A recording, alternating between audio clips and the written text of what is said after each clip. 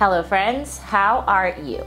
My name is Corbin Reed and welcome back to my YouTube channel. So today I'm bringing you my fall office decorate with me. This is a space that I work in, I work out in, I get creatively inspired for all kinds of different things in this space, so it's a very important space to me, and I do like to decorate for the seasons in this space because I spend a lot of my time during the day down here. I completed a furniture flip. If you didn't catch that, go back and watch it. It's a part of my fall DIYs. I did complete this furniture flip where I found a Facebook Marketplace piece for about 40 bucks and flipped it to this beautiful European-inspired pine hutch. So that is now in here with some brass accents for hardware.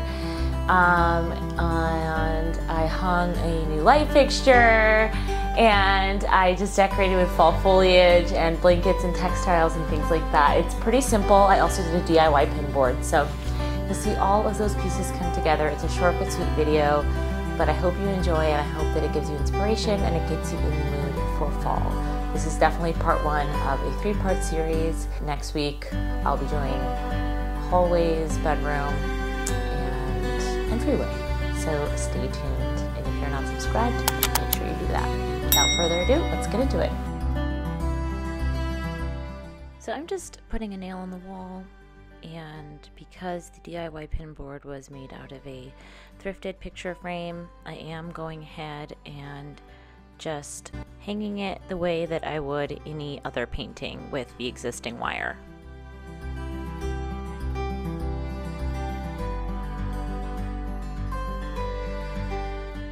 Now in this corner I did have a painting and a screen silk piece that I got off of Etsy from this really awesome artist, which I will link down below to his shop. But it was just feeling a little bit too cluttered and I wanted to simplify it. So I did remove this vintage painting that I got from the Roseville Flea Market and just moved up this silk screen printed piece with the reclaimed wood frame, which I think is so beautiful. It really matches the space and it just simplifies this corner even more. Just it's more clear what the aesthetic is over here now, and it just doesn't feel so cluttered. And then in this corner I have this marble vintage pedestal that I got from an estate sale.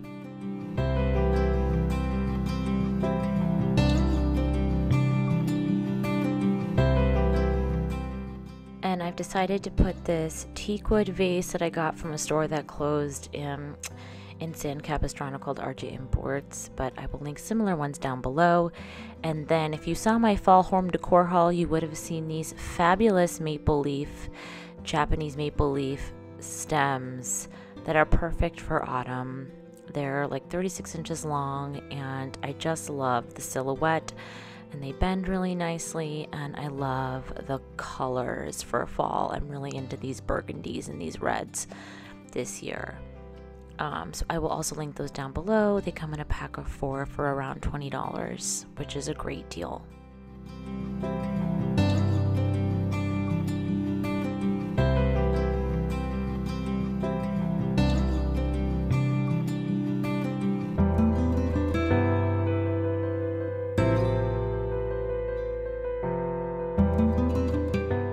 And then this is my desk here. I have a round pedestal table that I got from CB2 that is marble, and this white boucle chair, and this black wool blanket sort of hung over the back for when I get chilly.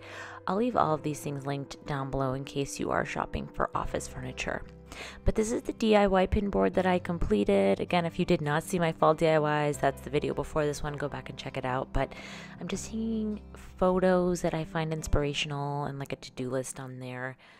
That was what I made it for, and that's what it's intended for. And I just love the visual effect of the photos against the linen and the vintage gold frame that I thrifted. So now for some shelf styling. This is everything I'm working with. A lot of books, some vintage vases, and some really awesome decor. When I'm styling a shelf, I like to start with the books. I'll lay some flat. I'll lay some sort of slung against, leaning against the side of the shelf. But I really do just play to find balance in terms of how many I stack or where I stack them. It really is just like a visual symmetry thing. So there's no right or wrong way to do this, but I would suggest starting with books when you do shelf styling.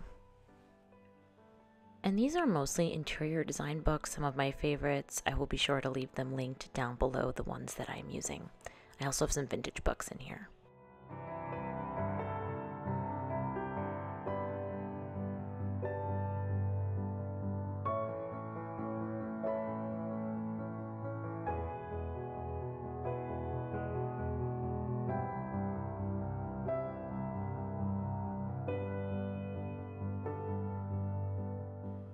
Next up, I'm using this vintage, I believe it's called a Chinese bean pot.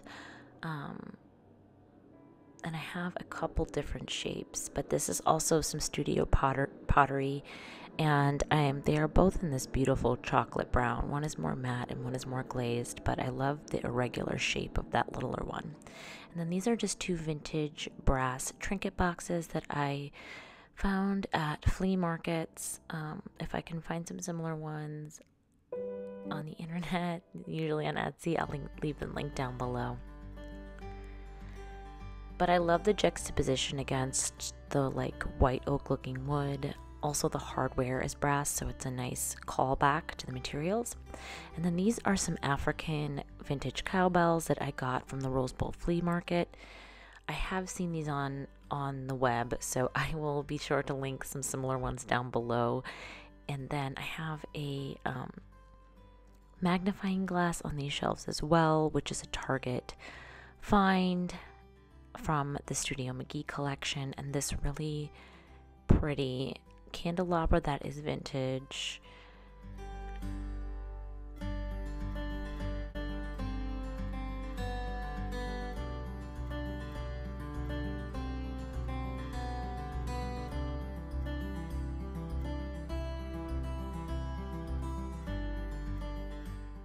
And this is called the Deadly Nightshade candle. That's a part of Target's Dollar Spot collection for Halloween. So it was only $3 and I love the label. And then that magnifying glass was from the Studio McGee collection from I think last year. And then on top, I am putting this rattan basket, which was again another vintage. Actually, this was a thrifted find from my local thrift store that was a few dollars. I had to fix the clasp, but it was totally well worth it. And I just store some excess fabric in there. And then that is a little bust that I got from McGee & Co. during one of their Labor Day sales last year, which is perfect for shelf styling because it's nice and small.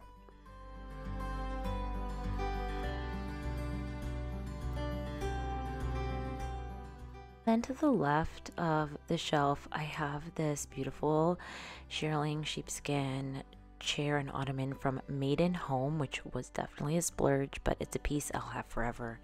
And then this blanket is a checkered beige blanket that I got off of Amazon. It is 100% cotton, which I love. I love natural materials, and it was super affordable. It was around $35, which to buy into this trend, I've seen it span anywhere from, up to like $400. So for $35, it's a great deal. And then I'm just putting another one of those Dollar Spot candles down with the beautiful label from Target, and a candle snuffer that I did get off of Amber Interiors a while ago. If she still sells it, I'll link it down below. Otherwise, I will link similar candle snuffers with that nice curvature for you to shop.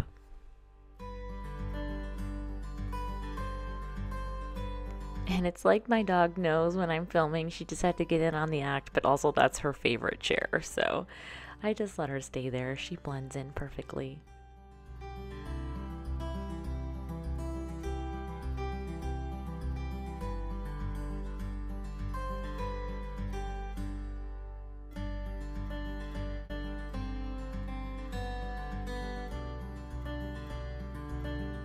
Thank you so much for tuning in today, everybody. I hope you enjoyed today's video.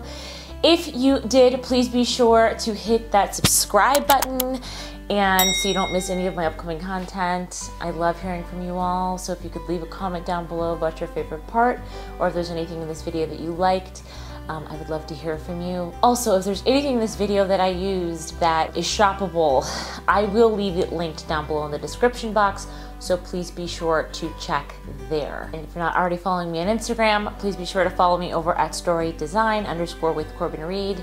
I give more minute-to-minute updates there on DIY projects, things that I see that I'm inspired by on the internet or just in the world. So it's a fun place to follow me for all of that. Yeah, you guys, thanks so much for being here, and I'll see you in the next one. Bye.